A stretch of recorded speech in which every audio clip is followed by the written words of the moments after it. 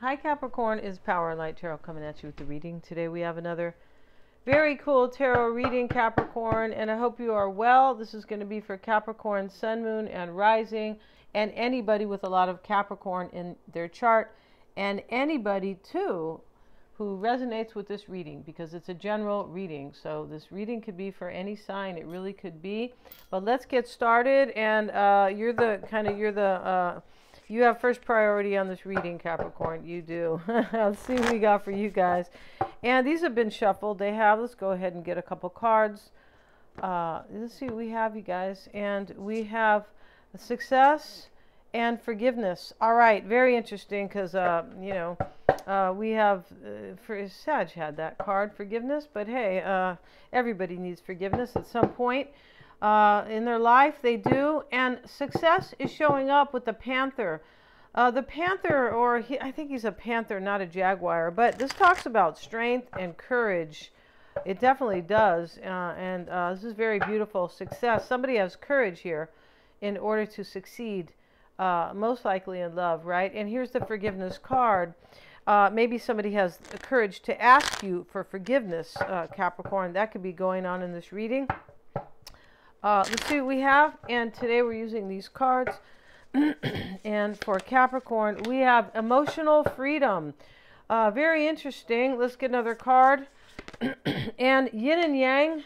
And one more card for Capricorn and the divine masculine. Okay, here he is. He kind of looks like Ken, right? You guys know who Ken is? I never had a Ken doll. Right? And anyway, but this emotional freedom card, it does talk about somebody who liberates themselves so they can feel free to be happy like emotionally, right?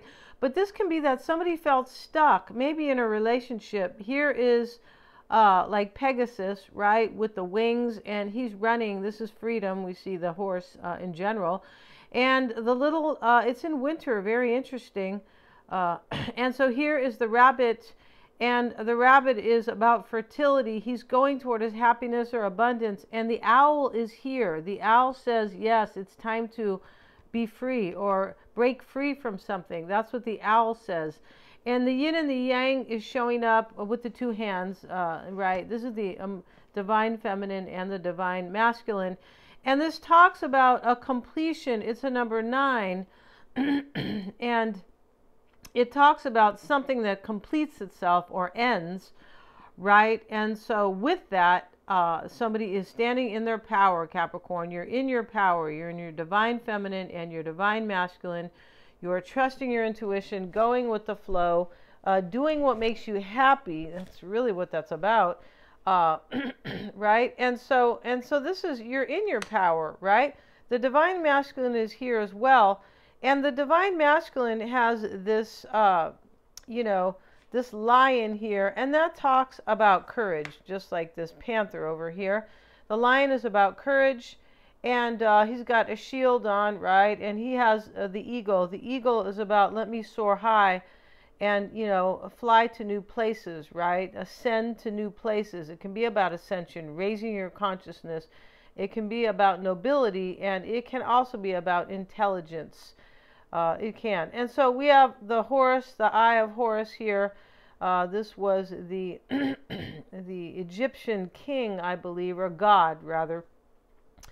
And we also have the swirl. So this is all about good things, protection, abundance, courage, the divine masculine. And that's what somebody is wanting to, I believe, protect this. He looks like he wants to protect as well.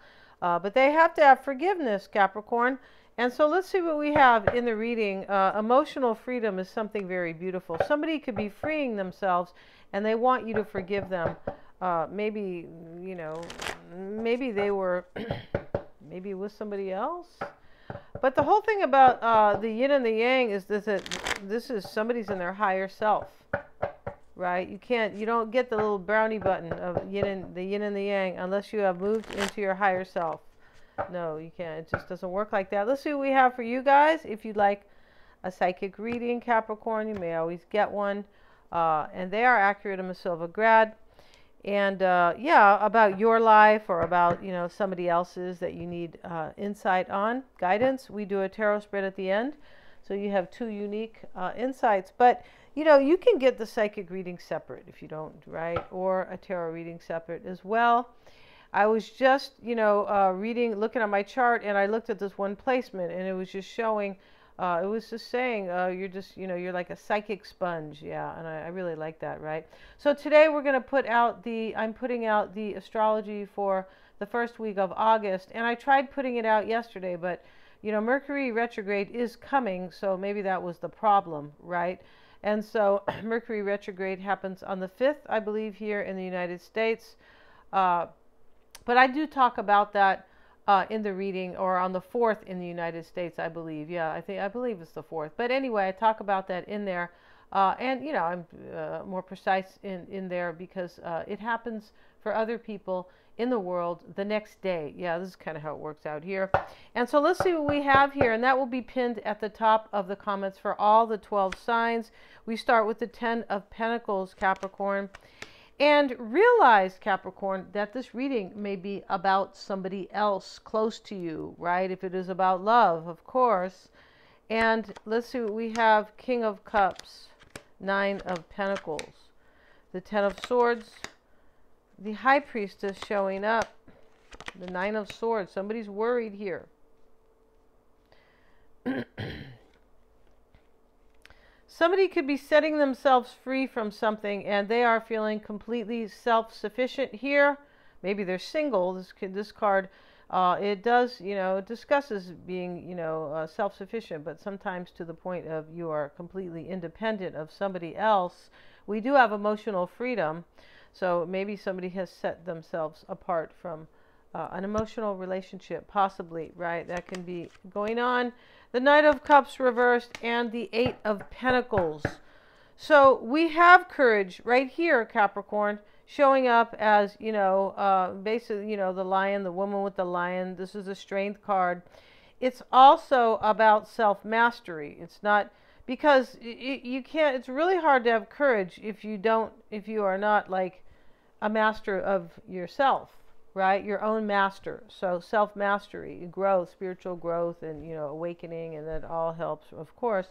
That is really the source. It is. But somebody here definitely is in their higher self. I've already said that here with the yin and the yang. And this is self-mastery in this reading. And your overall energy, Capricorn, is the 10 of Pentacles. And this can talk about a family, a legacy. It can talk about inheritance too. It can, and you know, we have a few pentacles in the reading, and you know, maybe you are inheriting something. You could, maybe some money or property, but in this reading, it can definitely talk about somebody who really loves you here. It can, and they want forgiveness, right? And so the 10 of Pentacles showing up, and this may be you wanting forgiveness, possible. This can be about a family. It can be a completion, and somebody has the courage here to kind of let a chapter complete itself. That could be going on here, right, in the reading. And here is the 7 of Swords too. That may be a confirmation of that. It may be in the past a decision was made. Here is the King of Swords sitting in the past. He looks like he looks like this kind of he looks like somebody who is super this is Argentine. I forget his name. I think his name is Matthias De Stefano. Yeah, he is a spiritual guru, right? He is. He's all on Gaia, and definitely he's talking about that he's been to other places, I believe, in the world. Not in the world, in another world, right? I'm pretty sure he says that. But let's see what we have. We have the 9 of Wands here, and he may be, he's definitely, yeah, I mean, he's awesome. He definitely is. And so here we have the 9 of Wands in the heart of the matter. This is somebody who, maybe this is you, Capricorn, and this person has self-mastery, and maybe they hurt your feelings. This talks about somebody who is kind of plugging forward, being resilient, but they've been hurt, and yet they are still resilient because they want something. They're protecting something, or they want to protect it right here. And so here he is with a bandage, and he's completing a chapter in his life, or he wants something to complete as well, right? And here he is, and yeah, very interesting here. And he's about to drop something, a burden as well, or about to lay down something heavy, because the next card is the 10. So here's the 9 of Wands. He's about to let something go, and it could have to do with the 7 of Swords, where he walks away, right? And this isn't always about sneakiness, because I don't see anything else in the reading. Oh, the Knight of Cups is reversed. Yeah, well, that could be that there was some deception here. Definitely could be going on here. And so let's look here at the King of Cups. And he is here. He could be a Pisces, Cancer, or Scorpio. Here is the High Priestess, right? And let's get a card on that and on him. And we have the 6 of Cups. So this is assisting you. In some way, it's helping you, Cap, or it's favorable for you. This could be somebody from the past, or feels like you are a friend, maybe, or just really special, definitely. And, you know, they recognize something about you, possibly, if you are not a friend or somebody from your, you know, way in the past. It doesn't have to be that. This can be a recognition that you're just so awesome, because it's a 6, and the 6s are recognizing. Yes, they are. After something, usually the 5 is after some challenging chapter. And this is how we learn, right? We always learn with adversity. Yeah, we don't learn with, right? No, things that are smooth, because, you know, no, it doesn't work like that, right? And so the King of Swords sits in the past with the 6 of Pentacles. Another recognizing here, Capricorn, that you are like this person's like soulmate, their other half. And you may be granting them emotional freedom. And what I mean by that is that you set their heart free. Yeah, definitely.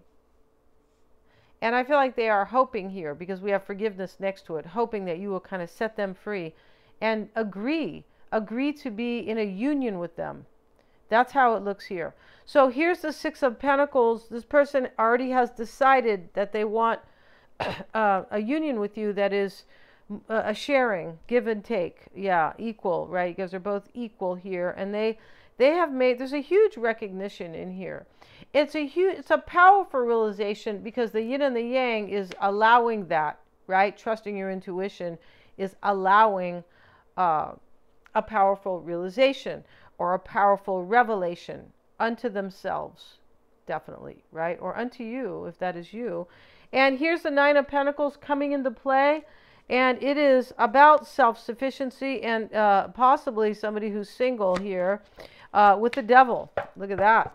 So, you know, this is about fear, kind of. It can be like, I felt really stuck. I have to be single here, possibly, in order to emotionally free myself and be with Capricorn. Or Capricorn might not want me if I'm not single. That could be going on here.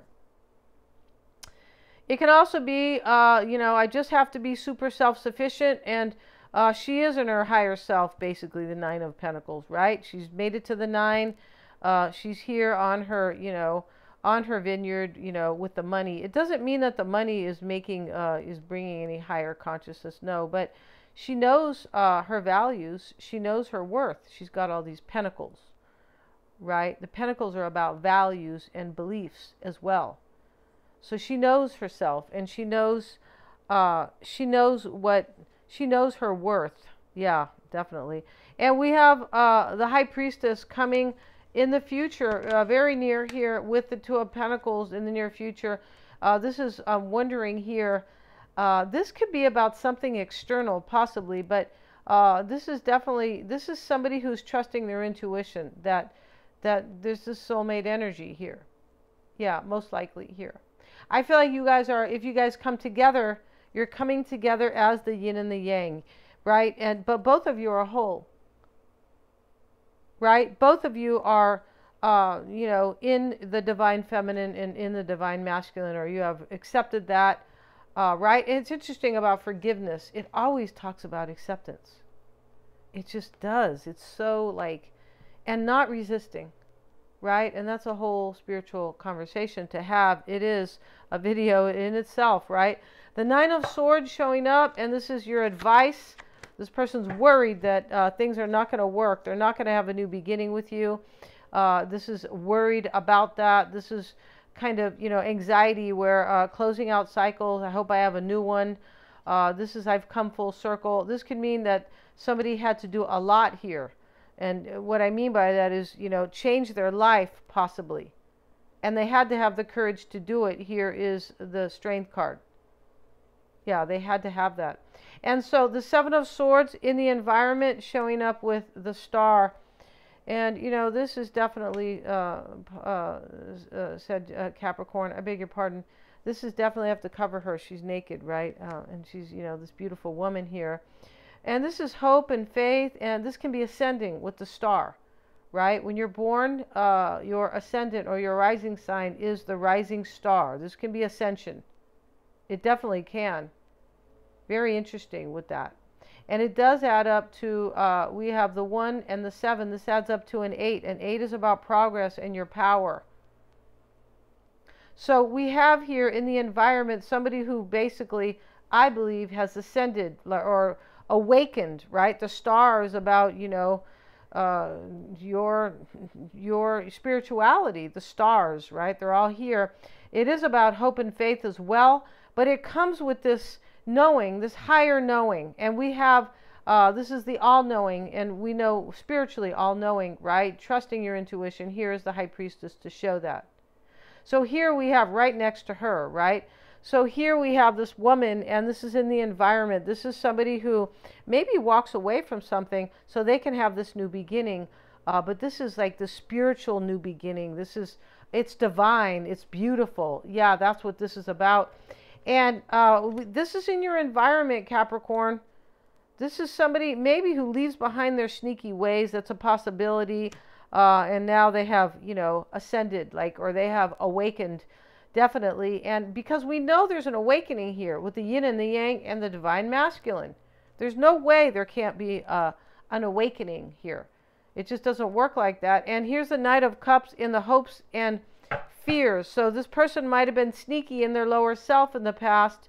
They could worry you'll reject them, Capricorn. The Knight of Cups reverse can be, I don't want this. This is not my cup, right? I don't want your offer.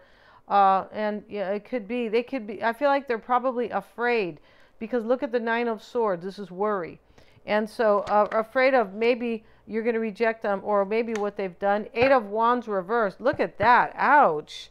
And that is blockages, maybe too many responsibilities. This can be stagnation because the 8 of Wands upright is movement. This person is afraid this is going to be stagnant and they're not going to move forward with you. Wow.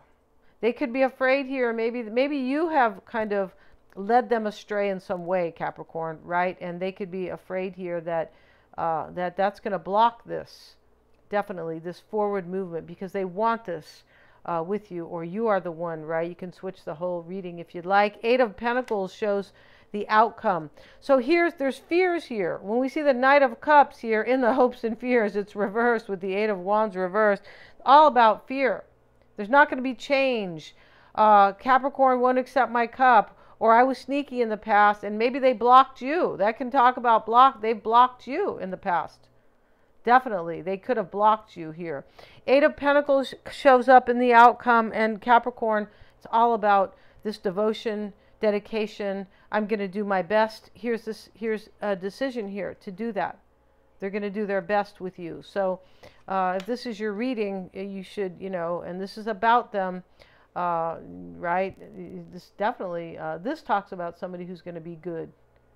Somebody who's grown up, right? It's hard to do anything without that, isn't it? Yeah, it really is. And it's hard to see that when you're not, though. And then when you finally are like really grown or you've raised your consciousness, then you're like, wow, I see it now, right? I see it in hindsight. We're going to end this reading. Thanks so much for joining me. If you would like to see I'm putting the astrology up, and it is for all the 12 signs, the horoscope. It'll be at the top of the comments. Thanks so much for joining me here, you guys.